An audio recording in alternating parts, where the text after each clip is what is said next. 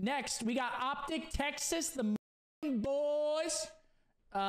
Let's not be biased here. I know a lot of people are gonna want bias from us, but you're not getting it. We're gonna keep it. You know.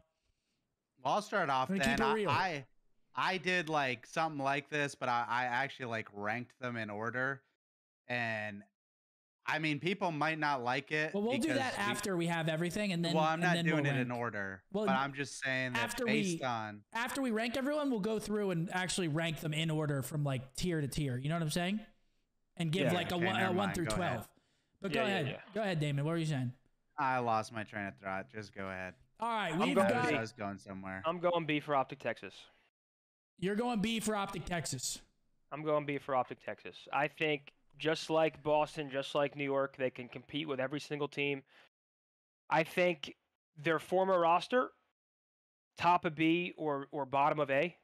I don't like the new unknown variable. I don't like how close they were. We talked about it yesterday. I don't like the change. From the outside looking in, based on their performance. We don't know what was going on personally behind the scenes, but just objectively, I have to go B. I think you could have made the argument during the roster for A, but this team didn't necessarily need more raw talent or slaying, right? And I guess that's what Ghosty is a slayer. And I don't know. I think B is fair. Seth? You walk away with this cat. Oh, yeah, he's kicking. What do you think, Damon?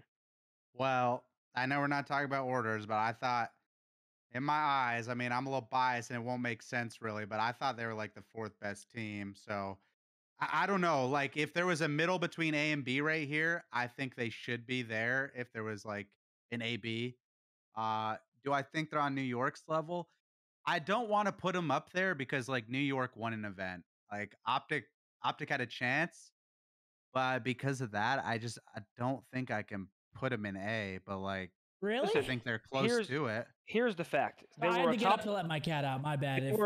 They were a top 4 team with Ender, right? I would put them behind New York in A with their roster with Ender.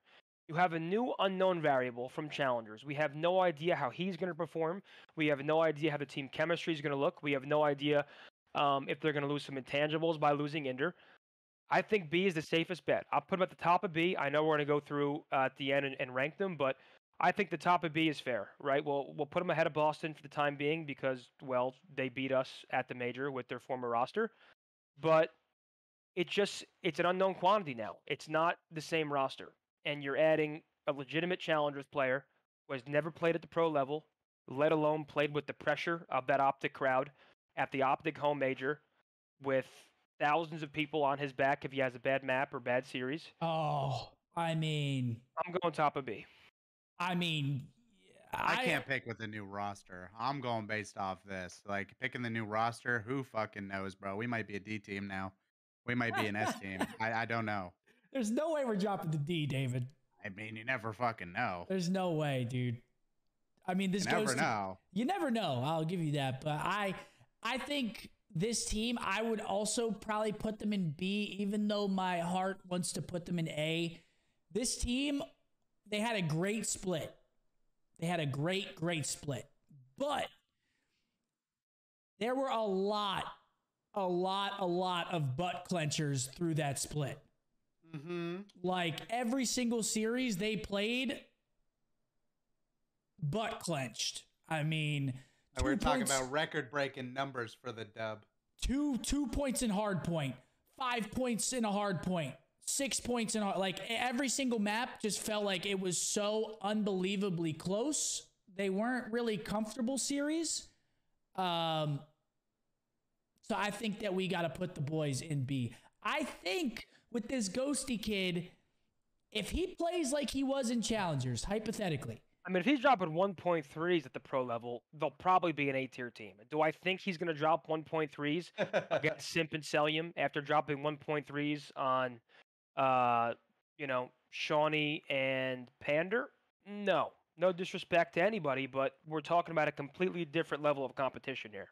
My bad for cutting you off earlier, Damon, by the way. If you've just tell me you're fine. Just tell me to shut the fuck up. Like, if I'm if you have a point, just tell me to shut the fuck up, literally.